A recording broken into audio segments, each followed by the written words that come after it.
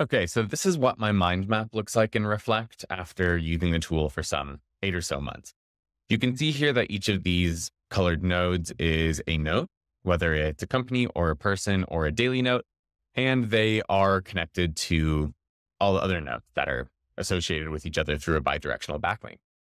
And if I go down here, you can kind of see an example of how this works here. So this is my recipe list note, and these are all the recipes that I have connected to it, all coming out of that node. That's kind of a simple one because they're really only connected one way. But if you're just starting out with this kind of model of network note taking, your map will be blank. It's not going to be filled with all of this. So let's go over how to get started with it, starting with this blank note. So I guess it's not totally blank because I've created left a couple notes in here, but this graph is mostly blank. It's only got 2 notes here. It's got Reflect, the company note, and Alex McCaw, the person note. And if we go into Alex's note here, we can see that he already has this connection set up to Reflect, and Reflect also has this connected to Alex McCaw here, backlink.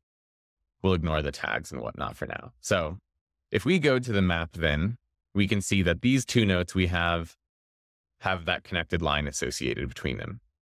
And there's this third note here that is our daily note. And that one's not connected to anything because we haven't written anything in it yet. But let's try creating a new one. We'll create a backlink that says to do. And maybe for that, I will say send over, I'll just make something generic, proposal to Alex McCaw. So now we have done a couple of things. We've added a note that's called to do. We've linked it from the daily note page.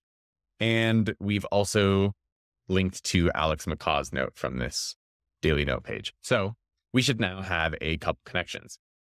And indeed here you can see how they are all connected. We've got Reflect that is connected to Alex McCaw.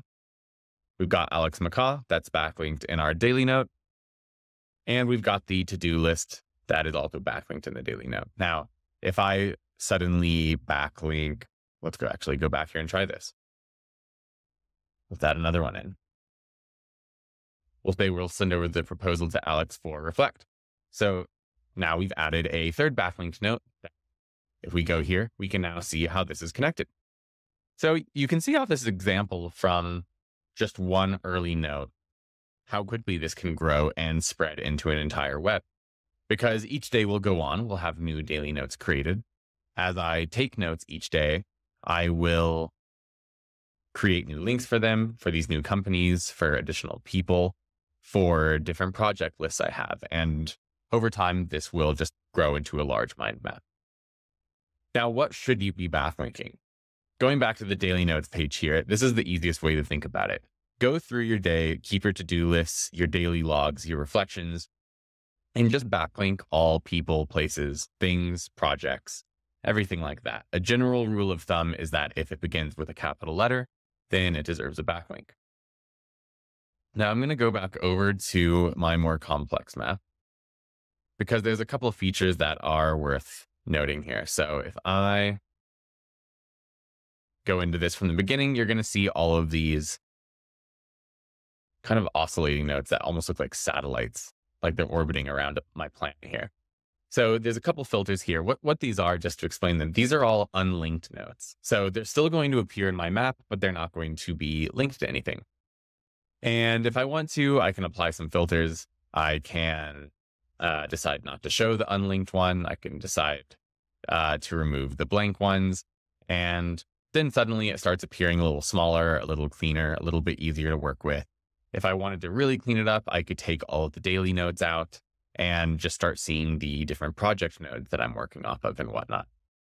So you can kind of mess around, see how it's most useful to you, but it will really depend on your individual workflow. But if you just keep going along, backlinking all, again, people, places, things, projects, anything that's an entity that starts with a capital letter, you'll be pretty good to go in creating your mind map.